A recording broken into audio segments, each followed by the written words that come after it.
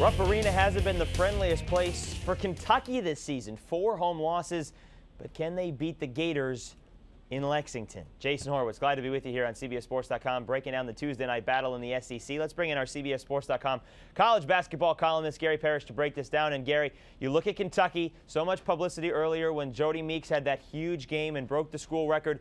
But now the Wildcats have lost 3 straight. Is this team on the downward spiral?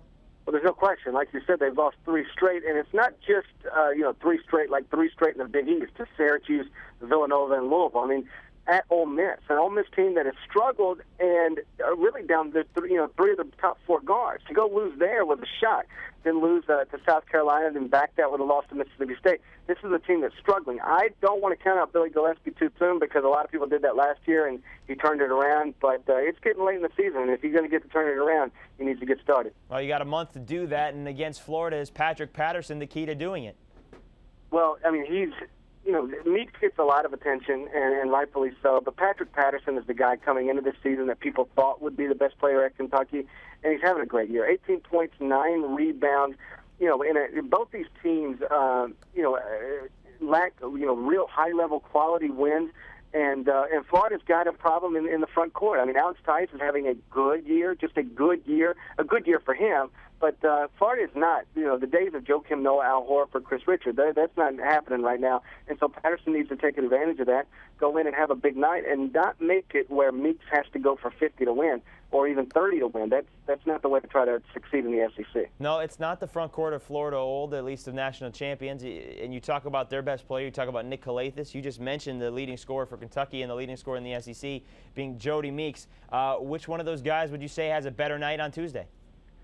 I really like Calathis because you can tell he's going to be solid pretty much every game unless he gets some quick fouls. I mean, he does a little bit of everything to make his teammates better. 18 points, 5 rebounds, 6 assists a game.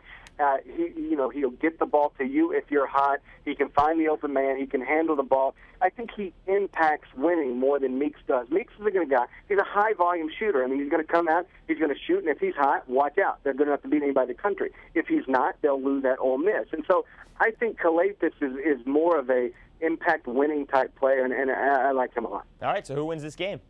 You know what? Just based on the way this is going, I mean, if Kentucky's stringing losses like this, I think Florida can go in there and get another one.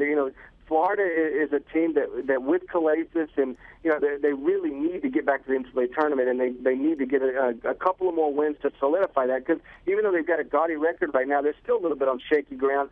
Kentucky's just not playing well right now. I'll take Florida going there and upset Kentucky in Rupp Arena. And Florida has had a week since its last game when they beat South Carolina 97-93 to get to the top of the SEC East. Gary Parrish, thank you very much, sir. We'll see how it all plays out Tuesday night. Thanks, Jason. All right, folks, for more on this game, be sure to stay with CBSSports.com. For Mr. Parrish, I'm Jason Horowitz. Take care, folks.